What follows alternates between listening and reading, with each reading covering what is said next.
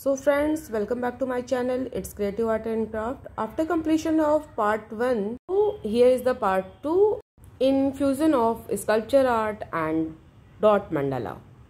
I have already shared how to make sculpture paste in 2 parts in my short videos.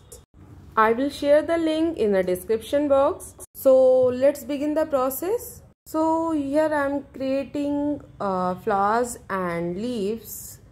And how to paste, you can see here I am using glue to paste this. Hence, after completion of this petals, flowers petals and leaves, I am doing some patterns with this sculpture paste. You can see here, this is very smooth paste and easy to draw any kind of patterns here. Now once again time for mandala art. Before this I am pasting a 3-inch mirror here. Thereafter I have started once again dot mandala.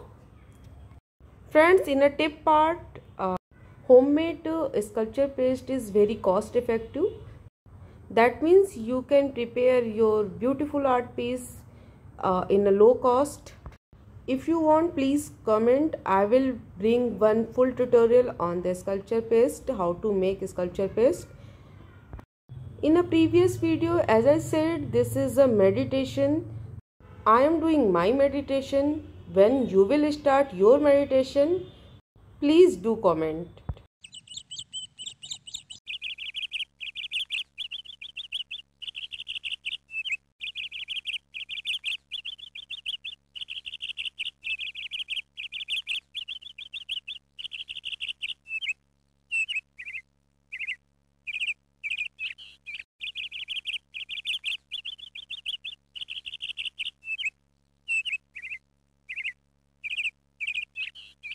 So this is the final part of this mandala art. Now it has been completed. Now time for final touch.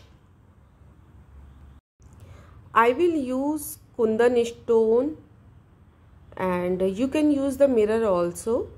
If you have small size mirrors at your end, you can use that. Here I have a small size kundan stone in a shape of leaf, so I am using that kundan stone to decor my art piece. So friends, one more tip here. Before adding any stones or mirror, you need to protect your art piece by using any varnish, either in a matte form or gloss form, according to your art piece. So friends, this is final look for this art piece. If you like this video, especially this art piece, please hit like button. Do comment to show your love for this art piece.